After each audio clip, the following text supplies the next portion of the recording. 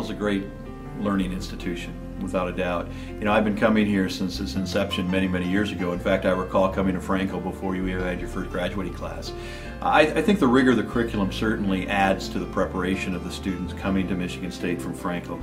But I also think that the kind of global nature, if you will, of the curriculum, the fact that it includes so many areas of one's life and development, the diversity factor in terms of preparation and knowledge and experience that Frankel graduates bring to Michigan State University is a very, very desirable characteristic. So not only are they very academically prepared, but they're very global in their outlook. So often personal statements talk about me and I, and interestingly enough, so many of the Frankel personal statements talked about the world and my role in that world, which I think reflects very, very well on the degree programs here in terms of the education, the teaching, and the fact that it allows students to focus globally and to think about themselves as being part of a world as opposed to being the center of the world. My name is Jim Cotter. I'm Director of Admissions at Michigan State University.